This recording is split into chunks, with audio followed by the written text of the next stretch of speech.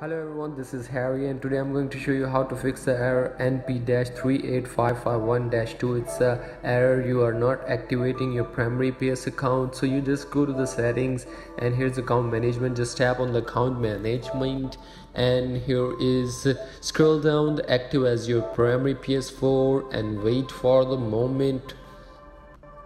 The system is busy, I think, so please. So here we are going to, this PS4 is not activated as your primary PS4. We just tap on the activate and activating. Here is activate as your primary PS4 and wait for the moment. Here is activated, press OK and go for the restore license. Just tap on the restore license if you become the unavailable. So here is restoring your license. It take maybe 1 minute or less than 1 minute. So license is restored, and that's how you can fix this error and active as a primary PS4. And if you have any question, then ask me in the comment box. See you.